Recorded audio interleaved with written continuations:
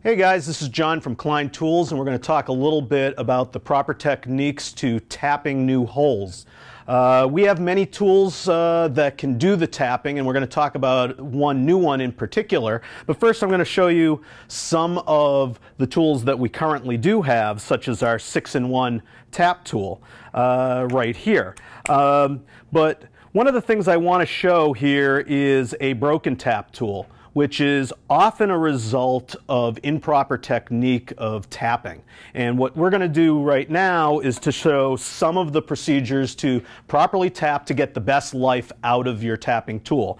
Now what I'm showing here is our new multi-bit tap tool, and we'll use this. It works exactly like any traditional tap tool that Klein already offers, but it has a couple of features that I'll show in a second.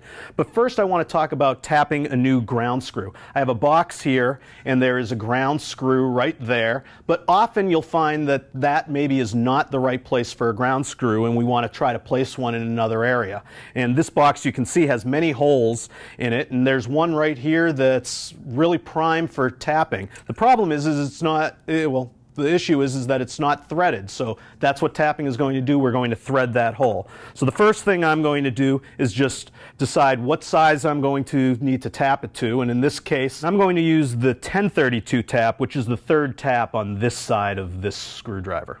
So I'm going to go down into the hole, and when I feel some resistance I'm going to slowly start turning, and as I start turning and start feeling resistance, it's starting to cut the thread. And one of the things I'm going to do is back it off and remove it, clean off any of the metal shavings that are there, and then continue on.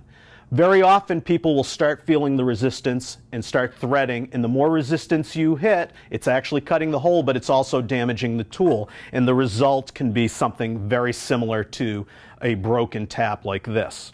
So we're going to take care of that. We're going to tap it, thread it, back it out, thread it until you're fairly certain it's gone all the way through, and then at that point we're going to install a new ground screw. Now this tool is great because all I have to do is flip it around, and I can find the correct screwdriver head, and I can actually install the new ground screw into the new hole that I just threaded. And if done right, you can actually get your tap tools to last for quite a long time.